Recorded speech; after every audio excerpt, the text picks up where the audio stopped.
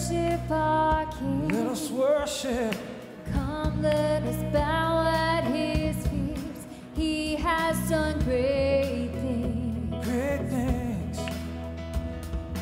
See what our Savior has done. You overcome. See how His love overcomes. He has done great things. We worship you, Lord. He has done great things. Oh, hero of heaven, you conquered the grave. You free every captive and break every chain, oh God. You have done great things. We dance in your freedom, awake and alive. Oh, Jesus, our Savior, your name lifted high, oh God. You have done great things.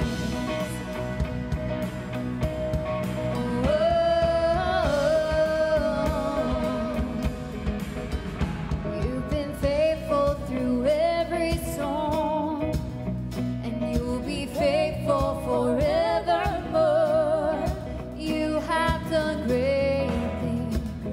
Oh, and I know you will do it again.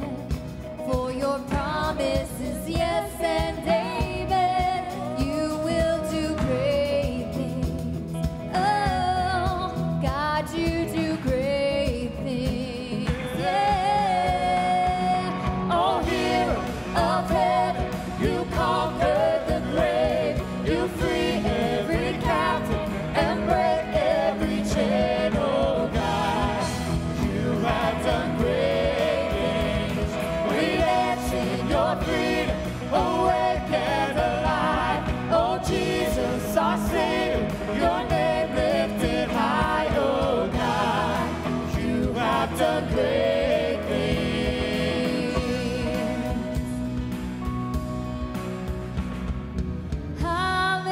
Hallelujah, God, above it all. Hallelujah, God, unshakable. Hallelujah, you have done great things. Oh, hallelujah, God, above it all. Hallelujah, God, unshakable. Hallelujah, you have done great things. Oh, hallelujah, God, above it all. Hallelujah, God, unshakable. Hallelujah, you have done great things. Oh, yeah. Oh, hero of heaven, you conquered the grave. You free every captive and break every chain, oh God. You have done great things. We dance in your freedom, awake and alive. Oh, Jesus, our Savior, your name lifted high, oh God. You have done great things. You have done great things. Oh God, you do great things.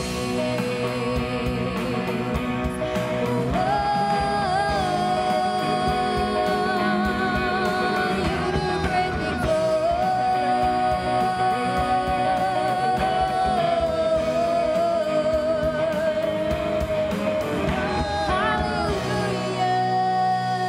Hallelujah. You have done great things. Oh, you promised You do great things, God. great. Oh, and I know you'll do it again. And I know you'll do it again.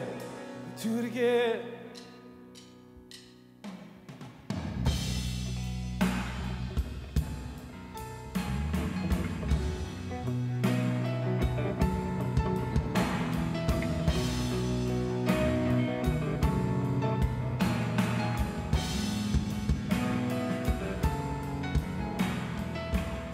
miracles when you move. Such an easy thing for you to do. Your hand is moving right now. You are still showing up at the tomb of every Lazarus. And your voice is calling me out. And right now, I know you're able. And my God, come through again. You can do all things.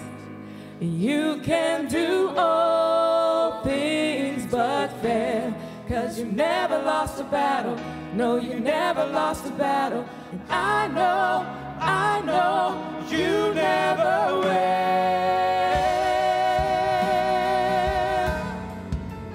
You can do it all. Everything's possible by the power of the Holy Ghost. A new wind is blowing right now, breaking my heart of stone, taking over like it's Jericho. And my walls are all crashing down. Right now, I know you're able. And my God, come through again. You can do all things. You can do all things but fail. 'Cause you never lost a battle. No, you never lost a battle. I know you never will. You can do all things, all things. You can do all things but fail. 'Cause you never lost a battle. No, you never lost a battle. I know you never will. You never lost a battle. Never lost a battle. Never lost a battle. Never lost a battle. Never lost a battle. Never lost a battle. You never will. You never will. You never lost a battle. Never lost a You've battle. never lost a battle. Never lost a battle. You never lost a battle. Never lost a battle. You never will. You never will. You never lost a battle. Always here. You never lost a battle. Fighting while you You never lost a battle. You are victorious. You're mighty in battle. You never lost a battle. You never lost a battle. Never. You can do it all. You can do all things, all things. You can do all things but fail. 'Cause you never lost a battle. No, you never lost a battle. And I know you never will. You can do all things. You can do all things but fail. 'Cause you never lost a battle. No, you never lost a battle. And I know you never will. I know you never will. I know you never will. You never will. You can do all things. You can do all things. And you never will. You never lost a battle. Never lost a battle. Never, no, never, no, never. You never Oh, right now, I know you're able. Oh, my God, come through again. Work miracles.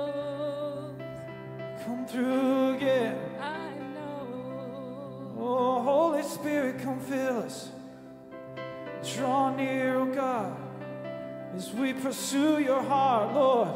Overwhelm us with your presence.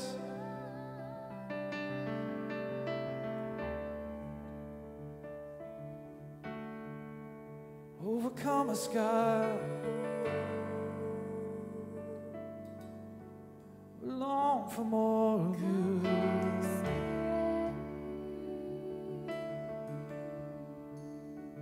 Right now,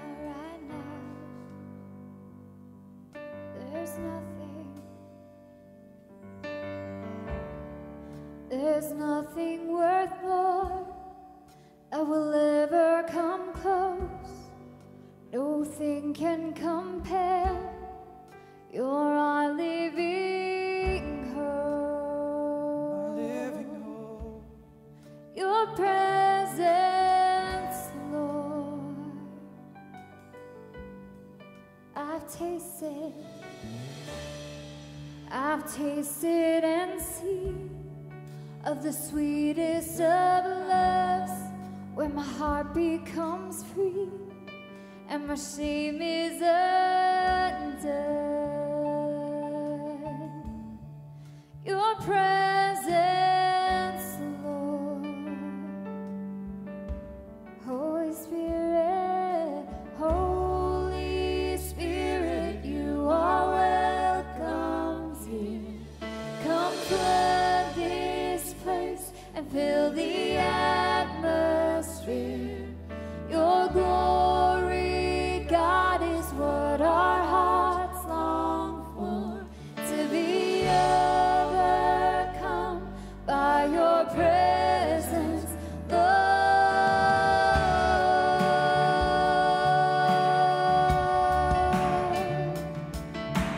Fill with your presence. Oh, come heal us. There's nothing worth more that will ever come close. Nothing can compare.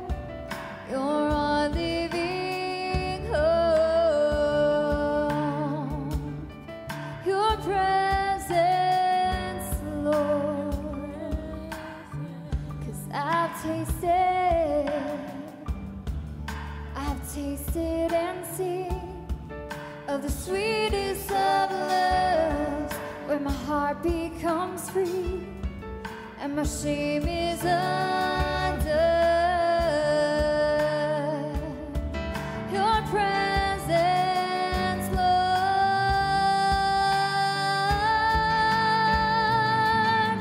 Holy Spirit, you are welcome here. Come flood this place and fill the atmosphere. Your glory, God, is what our hearts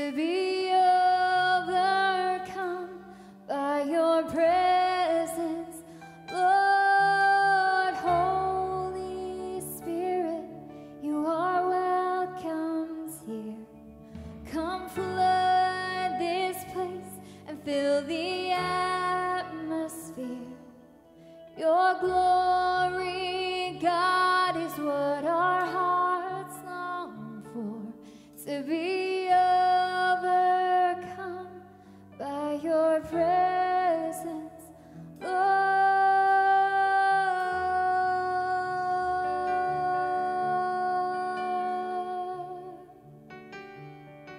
Oh, your presence, Lord,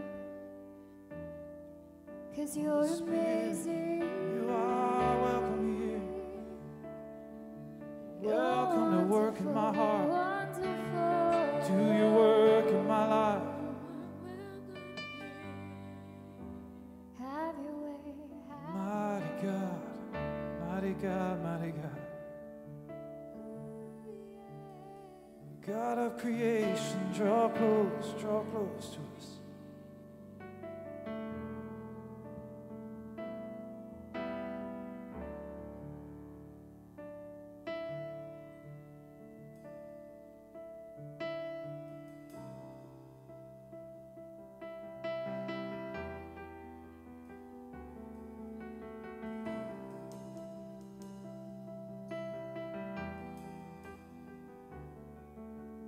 God of creation, there at the start, before the beginning of time.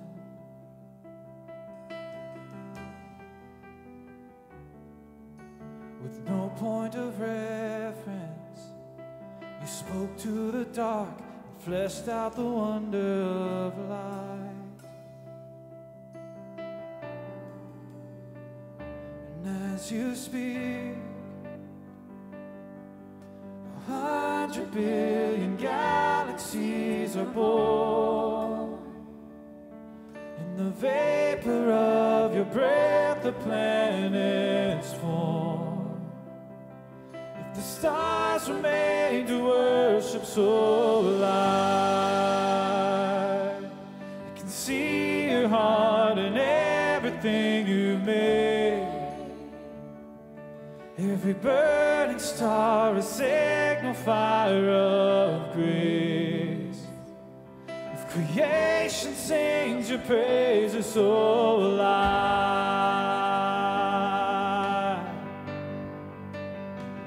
so alive.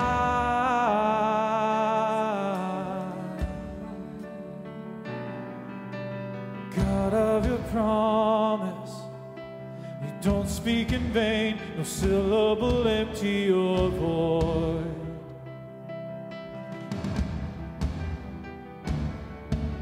For once you have spoken, all nature and science follow the sound of your voice.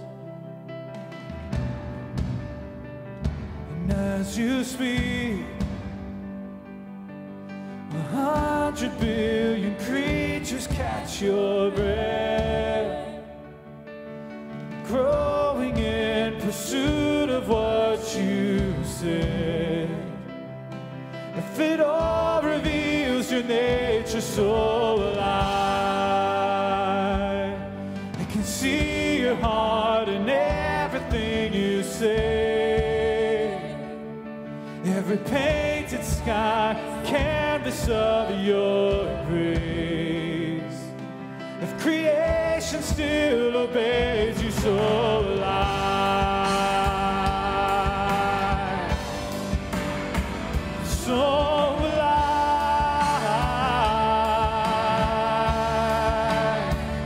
so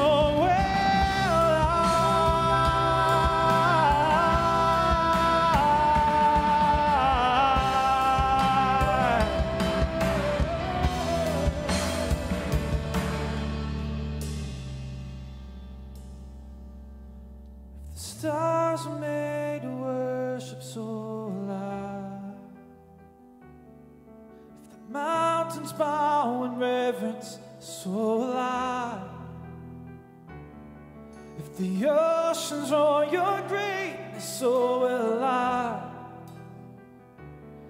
For if everything exists to lift you high, so alive. If the wind goes where you send it, so alive.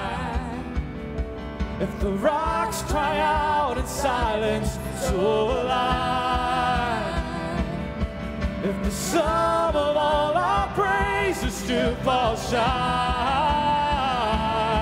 then we'll sing again 100 billion times. Oh,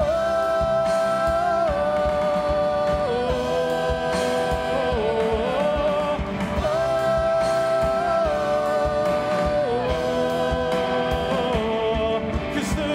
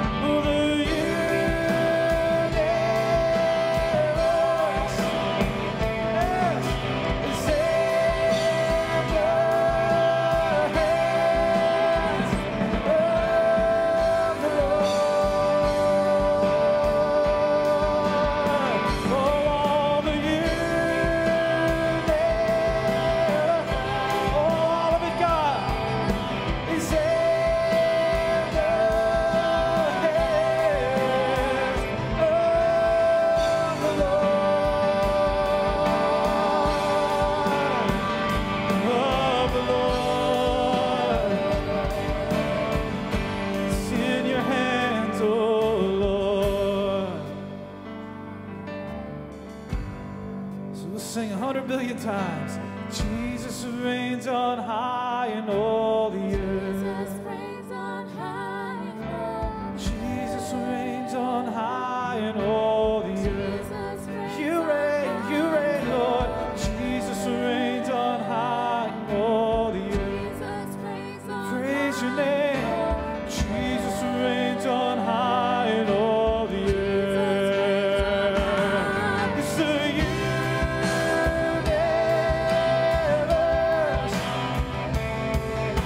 is in the hands of the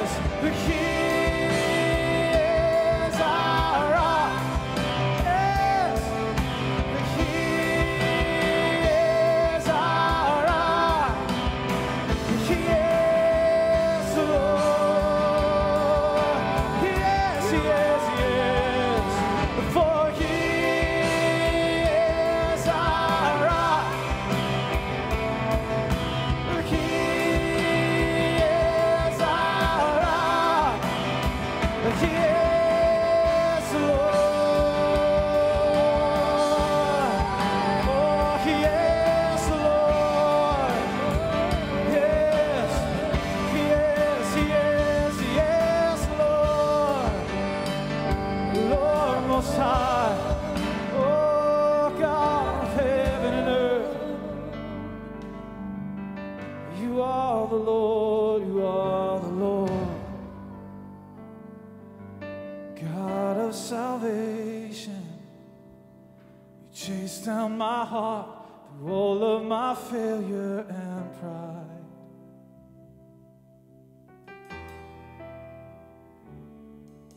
On a hill you created, the light of the world, abandoned in darkness to die.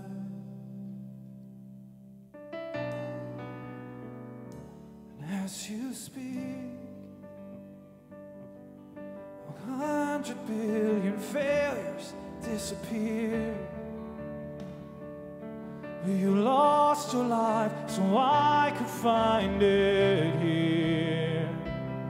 If you left the grave behind you so alive, I can see your heart in everything you've done. Every part designed in a work of art called love. if you gladly chose to live a soul life. I can see your heart a billion different ways. Every precious one, a child who died to save. If you gave your life to love and soul life,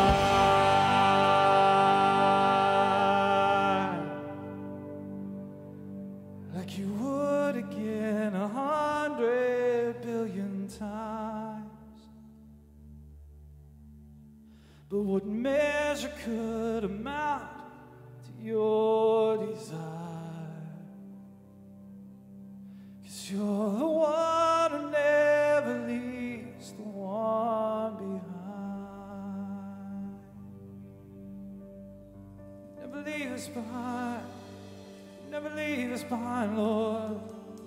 For you are our rock. Yes, you are our rock. You are the Lord.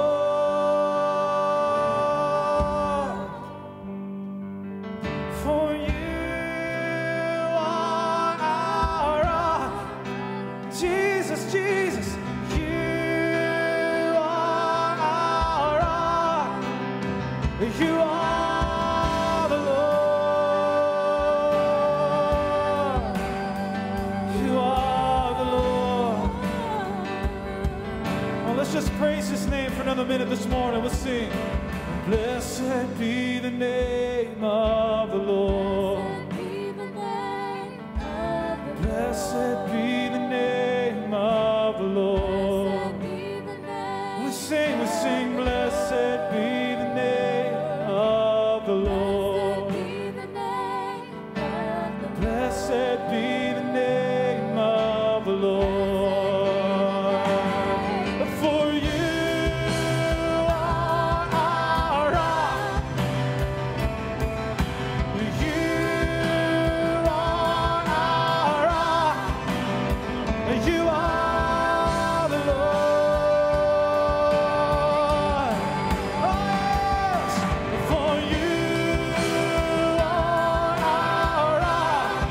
Jesus, you are our rock. You are the Lord. Oh, for you are, you are, you are. You are our rock. You are the Lord. You are the Lord.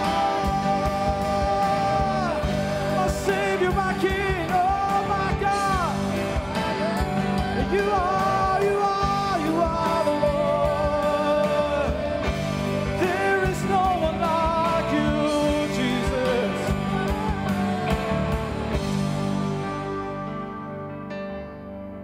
No one like you, Jesus. My Lord, my Savior, my Shepherd. I follow you, God. Blessed be the name. Blessed be the name of the Lord.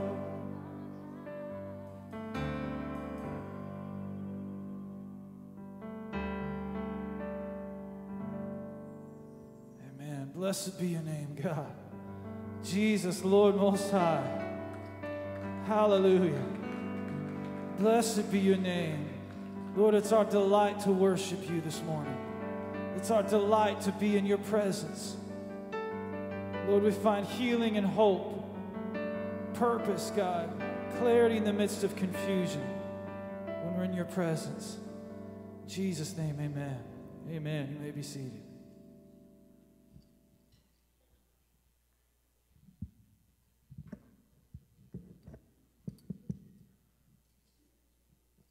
Good morning, New Life Vineyard. What a blessed day.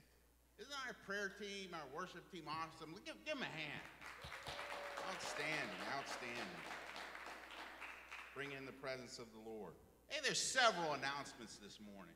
For those of you, you should have our trusty greeters handed out some bulletins, but if you missed some, raise your hand. We have the ushers here that can give you a bulletin. There's a lot of information on here. I want you to put some things on your calendar. Nights of prayer every Tuesday. We get together and pray, corporate prayer.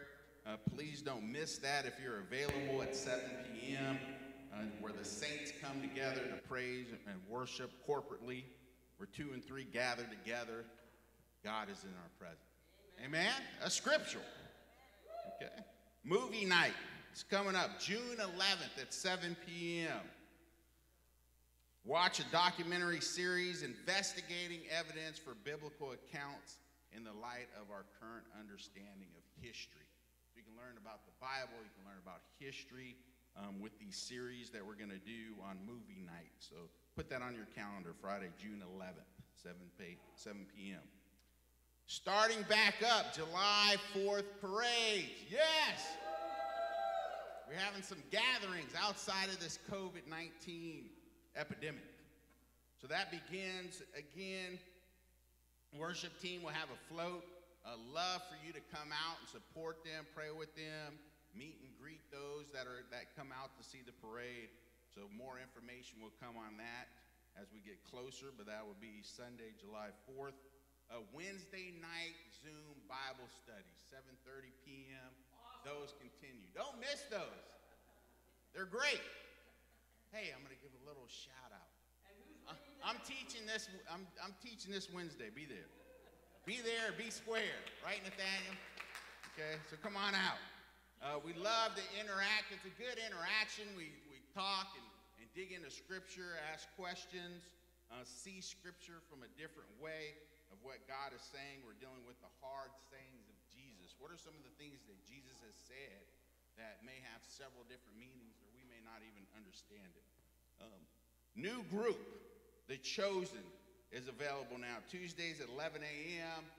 Rick and Gwen Hanger is going to be there to lead us in the Chosen TV series on what it might have been like to be one of Jesus's first followers. Who would have liked to be there? I would have. It would have been tough, right? It would have been tough. Okay, and we also have our offerings. So get your offerings prepared. You can offer, give your offerings in the back bucket, text it, go to New Life Vineyard as well. And let's pray for our offering. Heavenly Father, we thank you for all you do and all that you are to us. We thank you that you're a God that loves us unconditionally. Lord, and that you will bless the cheerful giver. We don't give out of obligation to you, but we give because we love and want to see your fruit and your blessings in this ministry, in your kingdom, in this state, and this nation. Lord, and we thank you for that. Bless our going out and our coming in, and help us to be ministers of your gospel this week in all we do. In Jesus' name I pray. Amen. Our Father, who art in heaven, today we remember those men and women who have died in service to our country. We pause to reflect on the lives sacrificed while protecting our freedoms. We confess that most days we are oblivious to the price paid by men and women in uniform, and yet we live every day in the freedom they laid down their lives to give us. So today, we recall the words of Jesus when he said, "Greater love has no one than this, to lay down one's life for one's friends." And let us not forget that each life lost represents other lives that are left to pick up the pieces.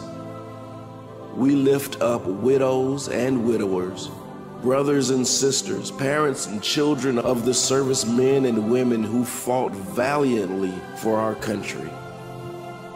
We ask for your peace and comfort to never leave them. God, we thank you for the lives of these men and women. May their memory and their service never be forgotten. Amen. Amen. Amen. I've heard it said that when you're over there, maybe you aren't thinking as grand thoughts of all of us here. You're thinking about the person to the right and the left of you, and that's kind of the biggest thing on your mind. And even with that, I'm so grateful to have known some of these people. Thank you, Steve. My best friend's little brother is one that passed, giving his life in service, and so it's meaningful for me. So, God, I thank you today. I thank you for the opportunity to know wonderful people that have followed your lead in the definition of greatest love. And thank you for coming and modeling that for us, and thank you for the blessing of these people that have done that for us. And I pray for the families that are spending this weekend in special remembrance and reflection in and around, picnics or games or trips to the beach. I thank you, Father, for them, and I ask that you would be with them and bring comfort and bring peace in Jesus' name. Amen. Amen. I think he's working on that little ring there, so we'll get there. We've been looking in the last couple weeks at the lives of a couple of pretty amazing prophets in the Bible. Okay, we've started with Elijah. He made very bold statements for God in a time when his culture was very not supportive. In fact, there were people in power doing their best to kill him because he was making a stand for God, for his law, his values.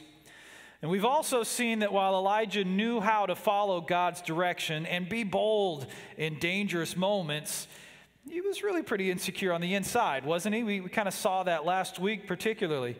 Many times he was uncertain and even afraid. The threats coming from his world got to him. I think we can identify with that, right? Maybe we aren't experiencing exactly what Elijah did, but we can identify with things getting to us, the situations around us, the threats. Elijah is considered one of the greatest prophets of the time before Jesus, but he feels, I think, like many of us feel. And he talks like many of us talk. He dealt with depression. He dealt with a certain amount of anxiety and burnout. He felt like he was the only one doing what God wanted, right? He wasn't, actually, but he felt that way. And it was hard at times to continue serving God and keep going another day when he felt like he wasn't seeing fruit. He wasn't getting any credit for it. The productivity didn't seem there. Nobody was thanking him. And we see through the last couple of weeks that Elijah really, he's kind of just a normal guy doing what God asked him to do. He wouldn't have gone out to the mountain and had the showdown if God hadn't prompted him to do it. He's just a normal guy living his life until God asked him to do something. And I think that's why his faith makes such a great example to us today. He's just a normal person doing what God asked him to do. Today we get to meet Elisha. Elisha, it's an SH instead of a J, Elisha. And I love reading about Elisha too because he's also a pretty normal guy doing whatever God asked him to do. He was not the son of a priest or a king, wasn't a great warrior like Samson or Gideon or maybe David. He wasn't this great leader, didn't hold political office, didn't live in Jerusalem with the kings. The first time we see Elisha, he is not this spiritual giant. He's an ordinary guy living at home with his parents, working on a farm. And then God asked him to do something. So let's look at 1 Kings 19. Last week we left off with God bringing Elijah out of his depression, right? It's the first part of this chapter. Elijah rested and he ate. He went off to seek time alone with God on a mountain. Then God sends Elijah back to anoint a couple people, to continue ministering, continue serving, pursuing God's purpose. And that's where Elijah's at. He's feeling a lot better now. And we're joining him as he's leaving God's mountain and this time of restoration in God's presence. In verse 19, it says, Elijah left there and found Elisha, son of Shaphat, as he was plowing. 12 teams of oxen were in front of him, and he was on the 12th team in the back. And Elijah walked up by him and threw his mantle over him, his cloak over him. So Elisha left the oxen, ran to follow Elijah, and said, okay, please let me kiss my mother and my father, and then I'll follow you. And Elijah says, well, go on back then. I mean, what have I done to you?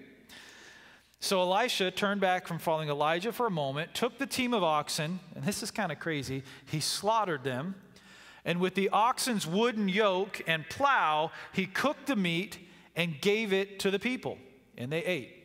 And then he left, followed Elijah, and served him. So there's a couple things we see about Elisha here. He's plowing with 12 yoke of oxen. He himself was driving the 12th pair, so he's probably doing the same job he's been doing for a long time, I would guess. He's working on the family farm, plowing with oxen. You're plodding along behind him in the hot sun, middle of the day. What do you smell? Nothing good, not at all, right?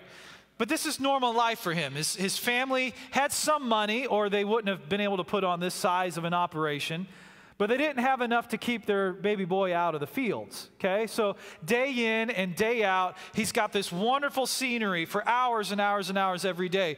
In case you're having trouble picturing it, I grabbed a picture to help you really get a sense of Elisha's view as he worked every day.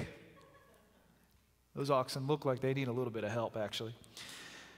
Now, many of you may not actually be looking at the hind ends of oxen every day, but maybe you do think you're feeling a similar pain, at least, right?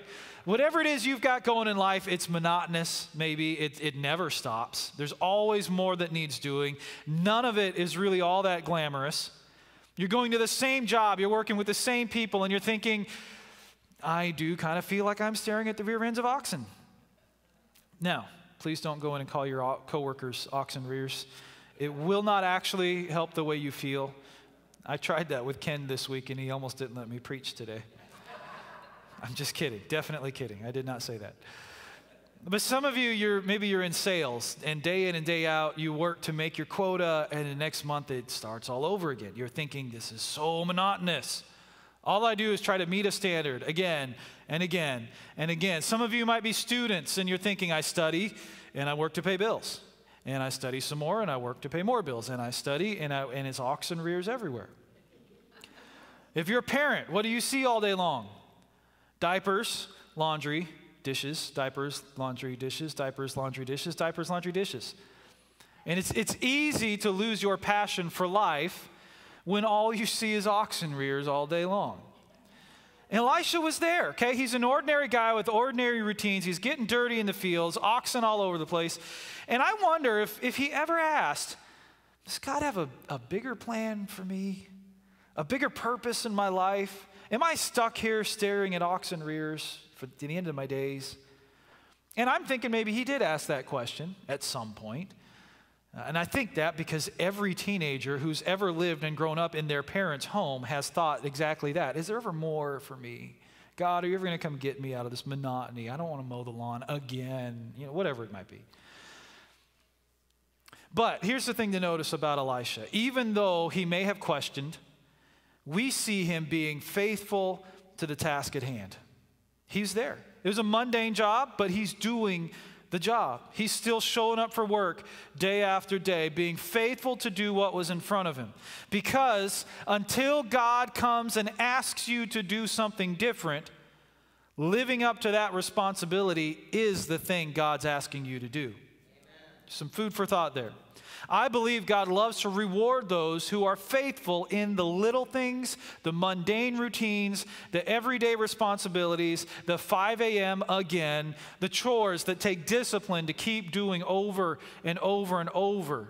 That's a calling that God has on our lives in certain seasons, and He blesses us for it. And when you prove you can be faithful with that little, He knows, and I think more importantly, we learn that He can trust us with more. So in the middle of Elisha's daily routine, on a normal day, not expecting anything new, it's oxen again, God decides to send something new. Verse 19 says, Elijah walked by him and threw his mantle over him. Now the mantle or the cloak in this culture was often symbolic of covering or anointing.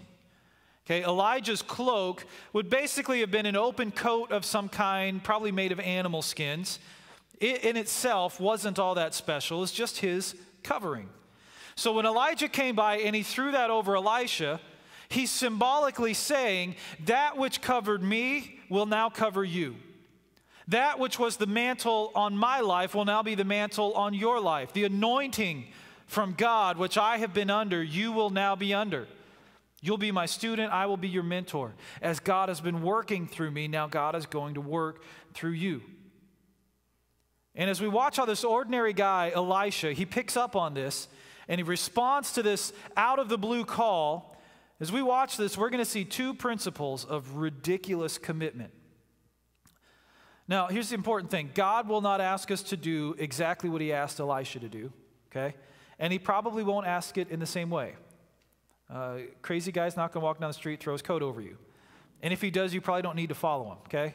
I am not going to throw my coat over you, most likely. You would not know what it meant unless you were here in this message.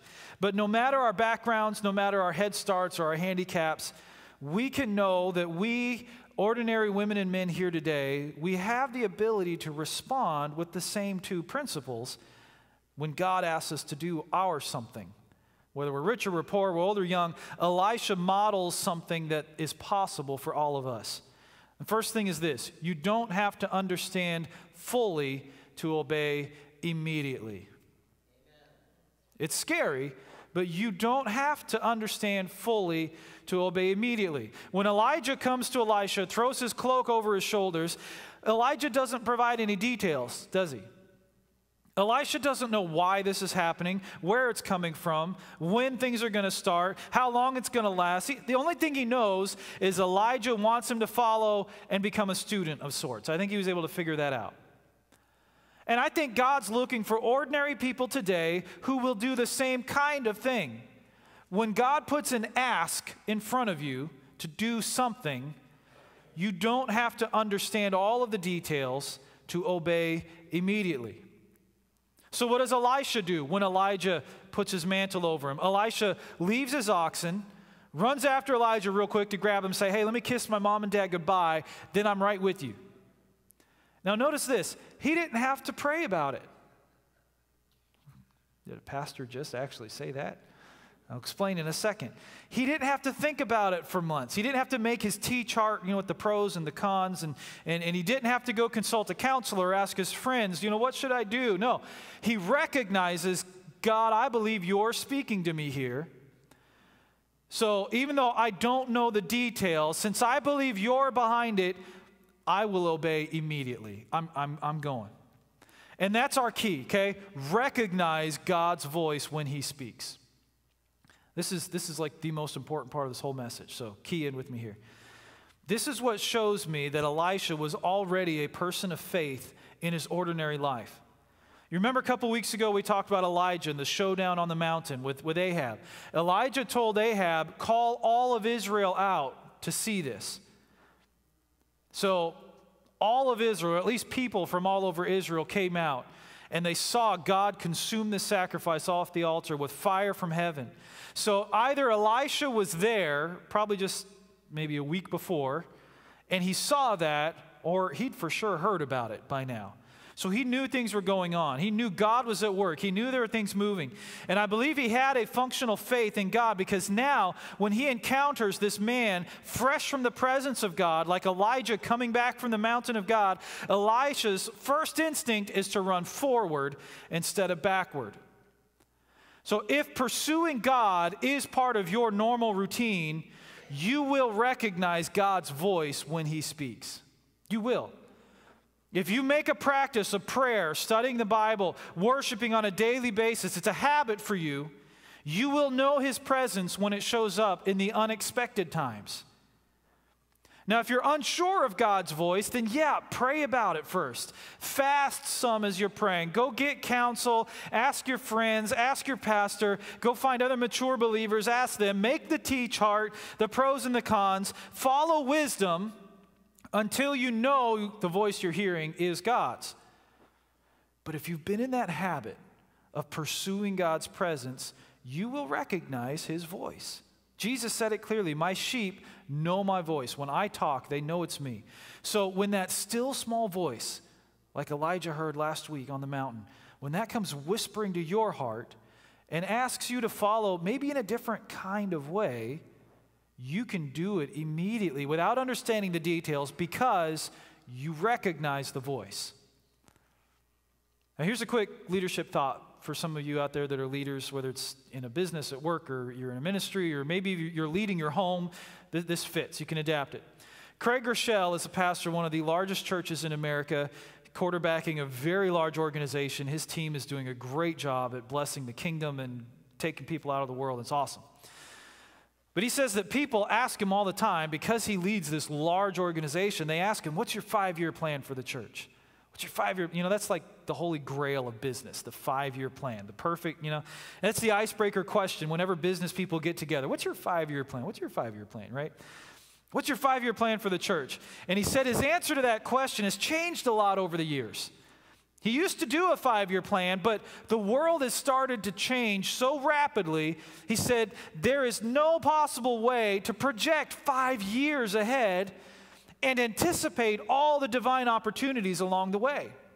You can't do it. So he learned, and now he doesn't plan anything farther out than 18 months. So instead of planning details for the future, he says what he does is he plans how to be able to respond immediately in the present. He says, I want to be able to respond immediately to the voice of God, to opportunities that I'm not smart enough to predict are coming. He says, therefore, as a staff, we always want to have a financial margin in place. We're not spending the whole budget. We keep a margin in place to seize opportunities we didn't plan for. I want to have margin in our leadership, and margin in our time, margin in our families, so that we can jump on divine opportunities that we're not smart enough to predict. I think that advice is incredibly wise. Whether you're running a church or a business or a home or whatever, 2020 proved the value of this thought process. And the thing is, this kind of approach, I think, takes more faith, while at the same time being easier for all of us to do. We want to position ourselves to obey immediately when the Holy Spirit speaks. So the long-range planning that we can do is, how do we set ourselves up in our finances, in our leadership team, in our marriage, with our children, in our training, to give ourselves margin to handle the unexpected, so that we're ready all the time to take advantage of opportunities that God brings my way today that I did not see coming. I want to be prepared. Now, to that end, for instance, we've opened the building here on Tuesday evening, 7 o'clock, just to be in His presence and pray.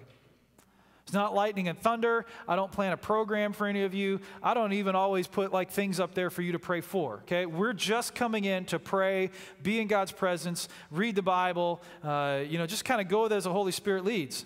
It's a small thing, but that time can tune our hearts to hear His voice. Praying for the issues in front of us keeps our mind ready to process His direction when it does come. It keeps us listening, keeps us ready to recognize His voice. Now, more than just a Tuesday night, I encourage all of us to take time personally every day if you can, even if it's only a little bit, a couple minutes, to give God direct and focused attention of some kind, so that we'll know His voice when He speaks. Now, Elisha's story is so perfect for us because it represents real life. It really does. He's an ordinary person like us, living an ordinary life, going through a daily grind, hearing from God in a way that God usually leads, without details. Just like Elisha, God is going to speak to you while you're going through your normal routine. You're getting groceries at Kroger. You're driving the kids around town. You're mowing the lawn. You're sitting at your desk at work. You're driving a delivery truck. Whatever it is you do, God is going to speak to you there, and He will not give you all the details up front. I'm just going to let you know, He's not. In fact, I can tell you God is intentionally vague in His instructions for us. It's on purpose. And it's not going to change. So if you are worried that you're not hearing Him well enough because you're a bad Christian, that might be it, but it's probably not it, okay? He's purposefully keeping some of the details back because He wants you to lean in. I think there are 3 good reasons for why God keeps His voice quiet. A, because He knows many times the details would overwhelm you. So He doesn't get you started down that far. I mean, you'd quit before you started. He wants to handle a lot of it anyway, so he just doesn't tell you. B, if we knew the end goal God was really going for, we'd probably end up trying to get there on our own, and we'd ruin everything, right? I think we've all done that 1 or 100 times. Okay, God wants us to be a together project. And C, because this is a together thing, he wants you to keep listening for the next step, the next task, the next page of the instruction booklet. He wants to keep you close, so he'll only give you so much to go on when he speaks. So you're just going to have to get used to trusting him. That's going to be life. A really mature believer I know that does a lot with spiritual gifts and things, he says, the closer I get to God and the more I work in ministry, the quieter God actually gets. I kept thinking that it would get more clear and easy for me to hear him speak and lead me into things, but it turns out he actually gets even quieter the closer I get to him, because he wants to keep me leaning, just uncomfortable enough that I have to lean to hear what he's trying to say. About 1,000 years before Elijah and Elisha got this direction from God, God told Abraham to go. Do you remember that story? He said, leave your people, take your family, and go. No instructions on where, when, how long, how far, or anything else. Just go, and I'll let you know when to stop. God initially told Moses, go to Pharaoh, tell him, let my people go. No instructions on how to organize 1 million slaves for a journey. No logistics about food or transportation for the handicapped and the elderly. No initial setup for how a government's going to work. God just says, you go get them started. I'll let you know more when you need it. Sometimes all you may get is one word. Peter, remember, sees Jesus walking on the water. He and the disciples in a boat in a storm. He sees Jesus coming out. And he says, wow, that's awesome. Hey, can I come too? And they figured out it was Jesus, and Jesus simply says, come. No details, no instructions about, when the waves get bigger, you're going to lean a little to your right. No flotation devices under your seat. No, hey, watch out for this lake trout or this slick spot over here. No, it's just come. And the implication is he's going to handle all the details and then fill you in when it becomes pertinent. Maybe you're struggling with work right now, and you really just want to quit. You're tired of it. It's this grind. I can't handle it. But when you pray about it, you just hear the word stay. No reasons why yet. No instructions about how much longer. Just stay and trust me to bring good into your life. Maybe you've been great lately. Work is good. But for some reason, you've had this nudge in your spirit that says, go. Well, that doesn't make sense. Yeah, there is an opportunity in this direction, but it doesn't look as safe or as secure as where you are now. But every time you pray, you keep hearing that, go. Maybe your marriage is on the rocks right now and you're thinking about cashing it in, but if you're honest with yourself, you've been praying about it and you've been hearing one word that says, stay. And you don't have to completely understand to obey immediately. If you recognize that voice, you stay. You might have a health situation, doesn't look good. Maybe it's a loved one, and God gives you one word, trust. So you hang on to that word, and you don't know what trust means, but okay, I'm going to trust. Maybe it's an idea for a business or for a ministry or a book you want to write. You don't know any details, and you're wondering how, when is this going to happen? How are we going to pay for it? I don't understand. It's okay, you don't have to. Get used to disappointment. I've mentioned before that I used to work in an auto body shop before I came here, about 5-6 years. And at the beginning, it was under a new owner. And he's trying to get things moving, but just business was not coming through. Hit a point where it's 4 weeks without a paycheck. And I was starting to ask God, do I need to get out? I've got a wife to provide for. I got rent to make. What do I do? A coworker was telling me, I think you've gotten good enough. You probably could get a job at any shop in Columbus. And so that's starting to sound tempting. Do I do that? But I prayed about it because I'm in the ministry, and you kind of have to if you're in the ministry. You don't get to skip that part. So I prayed about it, and all I heard from God was, stay. Well, being the great man of faith that I am, I responded, are you sure? Really? Well, let me keep praying just to make sure I'm hearing you right, God. So I kept praying, and day after day, God would say, stay. And finally, after like a week, he was gracious enough to give me a little more to go on. He said, you stay here, kind of with that tone, you stay here, stop asking, and support your boss, and I will provide for you. He told me, your paychecks always come from me anyways. This will just be good for your perspective. And I was like, okay, you know. Still, there were no details. He didn't say how long this was going to go or how he'd take care of us in the meantime. But I stayed, and I really didn't talk about it with other people.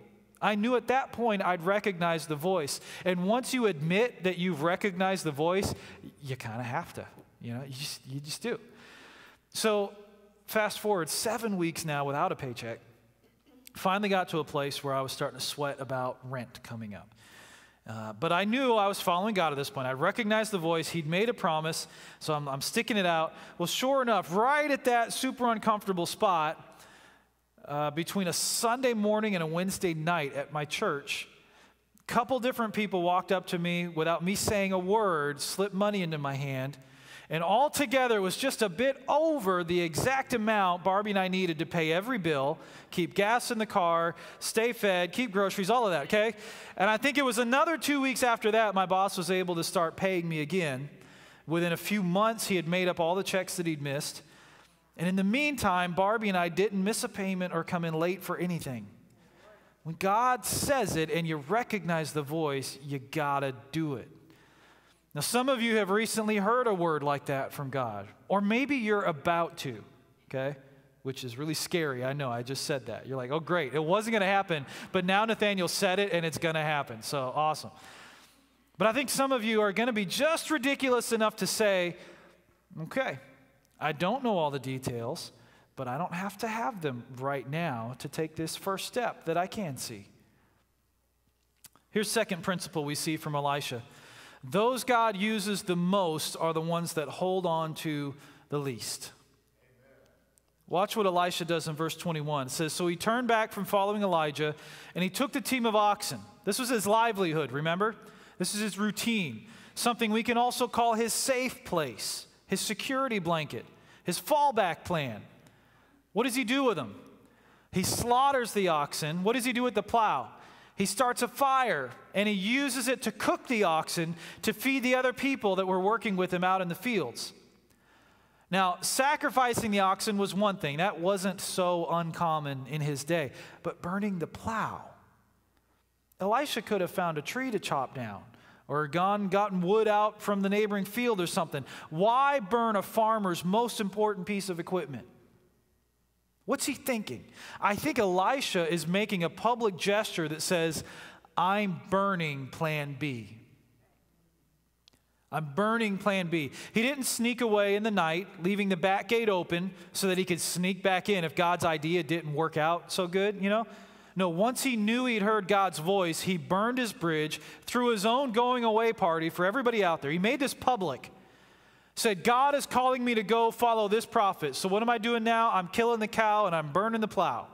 That is ridiculous commitment. But once you've heard God speak, obeying him cannot be plan A. It's got to be the only plan.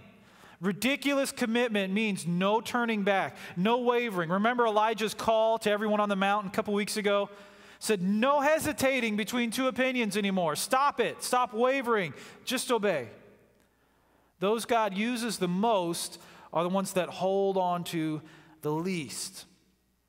On April 21st, 1519, the Spanish explorer Hernando Cortez sailed into the harbor of Veracruz, Mexico. Brought with him 600 men. It may sound like a lot, it wasn't. Okay?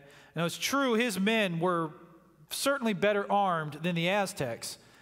But 2 prior expeditions of similarly armed soldiers had come from Spain and failed to establish even a single colony on Mexican soil.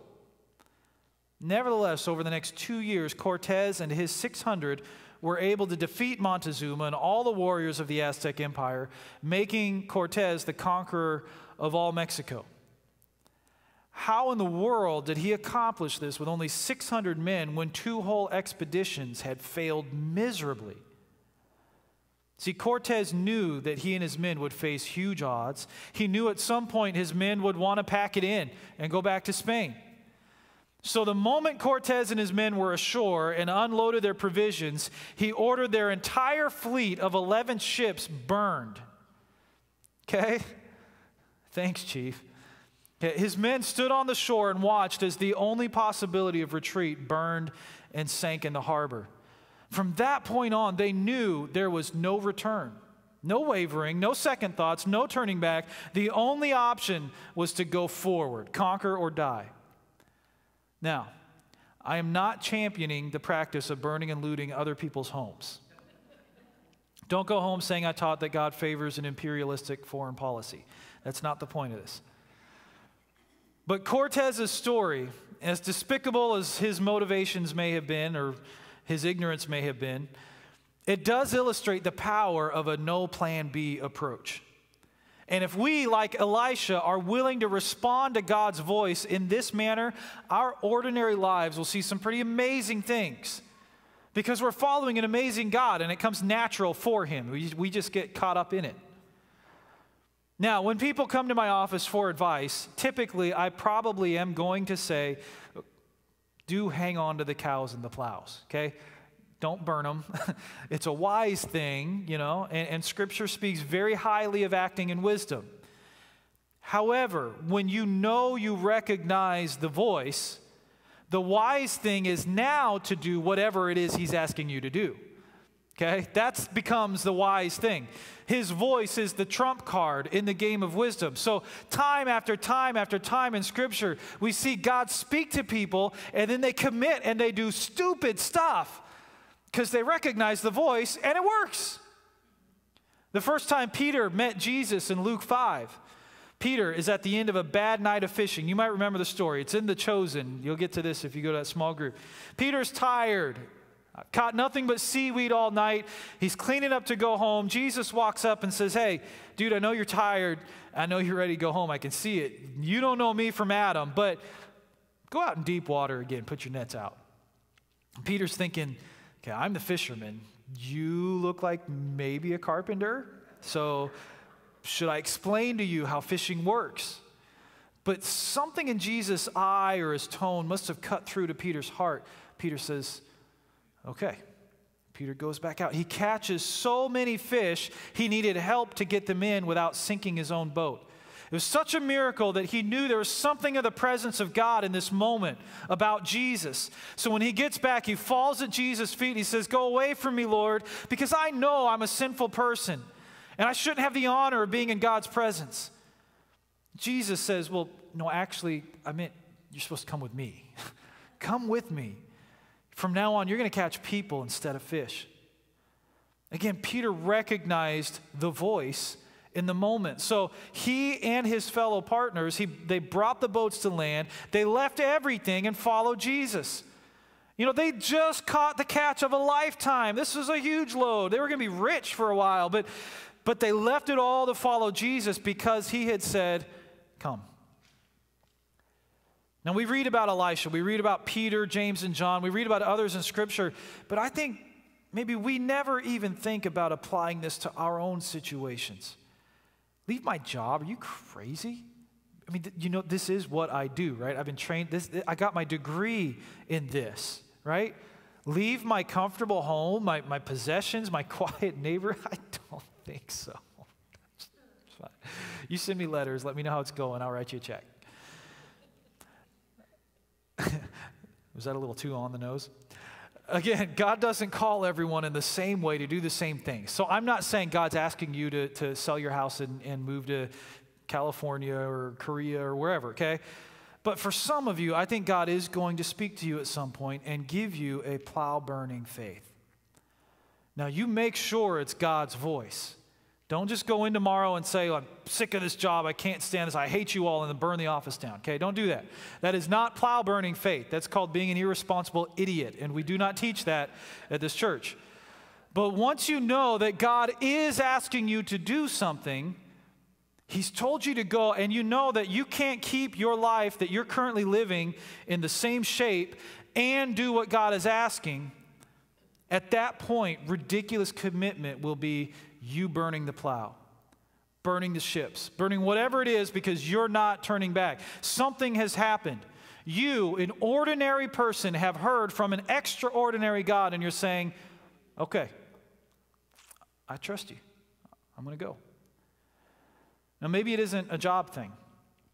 I know a guy was done with pornography. It was over for him. So he finally was willing to spend money on a monitoring software that would email people if it saw you going to a site that it thought was suspect. So he put in his wife's email address. He's making sure, I'm going to be clean of this. I don't want this messing with my life anymore. And that worked on his computer for a while, but then he got a smartphone. And at that time, smartphones didn't have quite the same security controls they have now. So he started finding ways around his guardrails. Began to hurt his faith again, his relationship with God. He would doubt God. He would doubt himself. And it was really getting to him. So the only thing he could think of to do was get rid of the phone. So he takes a hammer and he smashed his iPhone. It's a $1,000 iPhone, okay? He said, I'm burning the plow. It's not going to take me down even one more time. Still uses a flip phone. Hates it, but he loves the freedom in his mind and the sense of innocence and trust he again has in his relationship with God. Pastor was talking about a family from his church. They were pretty strong, grounded Christians, but pretty much every summer they would go off to their lake house every weekend and basically disappear from church for the season. And then one day their 9-year-old daughter asked her dad, she says, Daddy, why is it we love God like all year long, but we don't love God in the summer? No, kids have a way, right? So when Dad heard that, he and his wife start thinking, and they realize we are putting God on hold every summer. They didn't worship in the summer. They didn't serve anybody in the summer. They didn't make a difference in the summer. It had all become about their own enjoyment. So realizing that, the family decides, we're going to burn the plow. They sold the boat. They sold the lake house. Now, having a boat and a lake house is not wrong in itself. It wouldn't necessarily be the right move for everybody. It was for them. Okay, it was them. It was the right thing for them to do. They said, we are not going to set the example for our kids that God is only important for part of the year. I'd like the worship team to come up. We're going to have a closing moment of worship and prayer and just kind of get personal with God. Would you stand with me as well? As we get ready to pray today, I want to ask you a couple questions. So let's go ahead and bow our heads, close our eyes, and let the Holy Spirit just get close and tinker in our hearts just a little bit. Maybe many of you are going through your routine and it's boring and Elijah has not come by and thrown a coat over you yet. God has not approached you yet with something out of the ordinary that he wants you to do, and you're feeling stuck and it's a dredge and you just, ugh. So maybe your statement of faith and trust right now is to stay at the plow because he hasn't yet called you into something new. You need to maintain that discipline and the responsibility and keep plugging away at the day-to-day, and you're saying, I really need strength to do this. If that's you, would you raise your hand?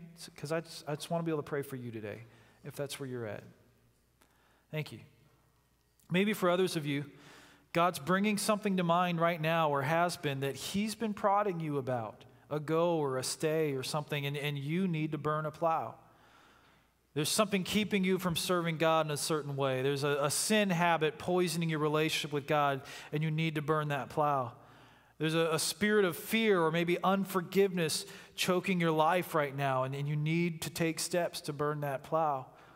There's an unhealthy relationship dragging you down. You've got to burn the plow. There's a security blanket you've been hanging on to, a plan B, just in case God's plan doesn't work out.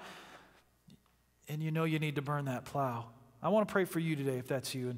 And if you'll recognize that his voice speaking to you and you want to have the ridiculous commitment to say yes, if that's you, would you raise your hand so that I can pray for you?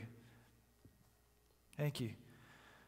Thank you, God, for giving us that kind of faith. As we keep praying, I think there are others of us in this room maybe that would recognize you don't have that kind of faith, and that's okay.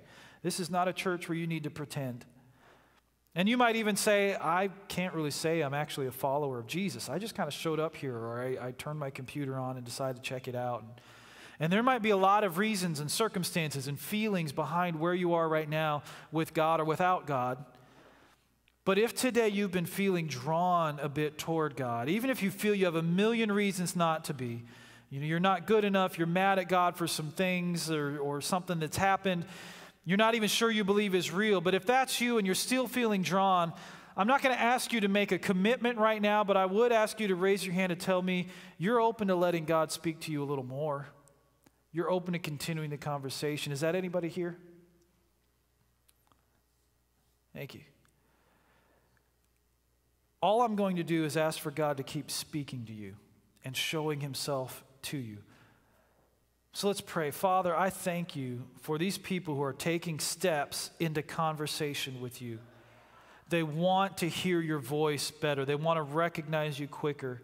They don't know yet if they're going to have the faith to say yes when you bring an ask before them, but they want it. They want to have that kind of faith.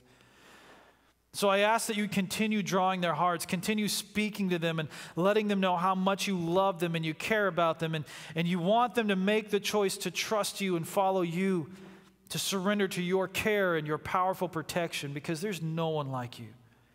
Lord, I thank you for those of us needing to trust you in our routines, or maybe trust you as you're asking us to step out of our comfort zones. Help us to hear your voice clearly and to follow with decisiveness, even ridiculous commitment, because you're worth it, Jesus. You are faithful. You are trustworthy all the time, every time. So we trust that your plan is better.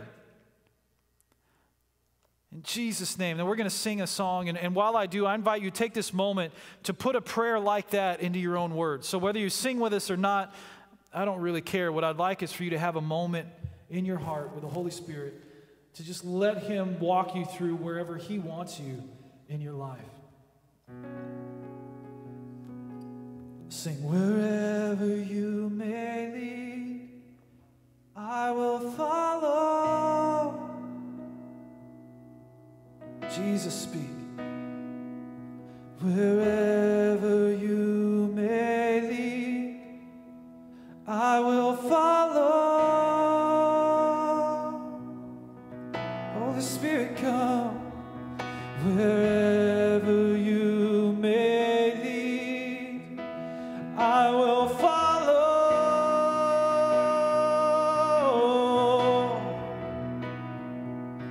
Wherever you may lead, I will follow.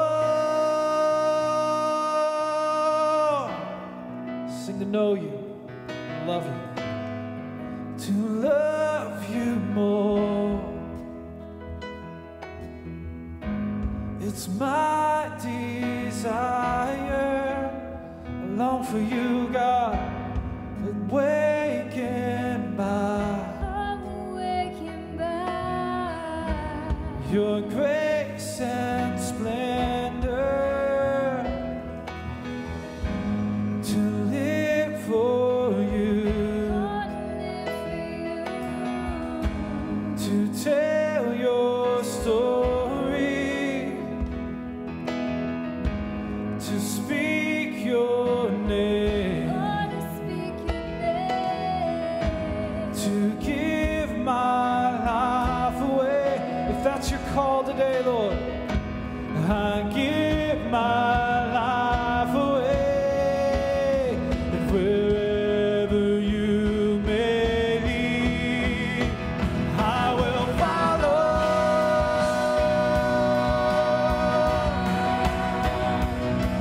Wherever you may lead, I will follow. Yes, wherever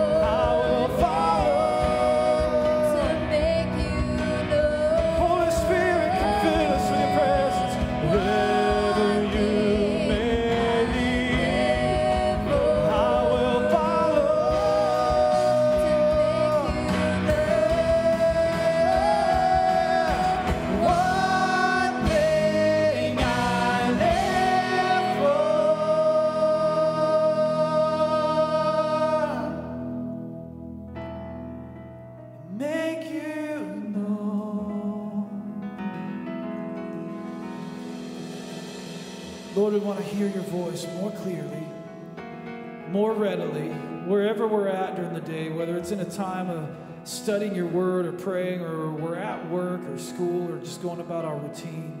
Lord, don't let us miss your voice. Don't let us miss your voice. We want to be close to you, God, in every way that we can. In Jesus' name, amen. Amen. We have a prayer team over here to your left. If there's anything at all you would like prayer for, they would love to bring that into God's presence with you. The rest of you go be safe this weekend. Have a wonderful time in his presence. Follow him. Listen for his voice. Amen.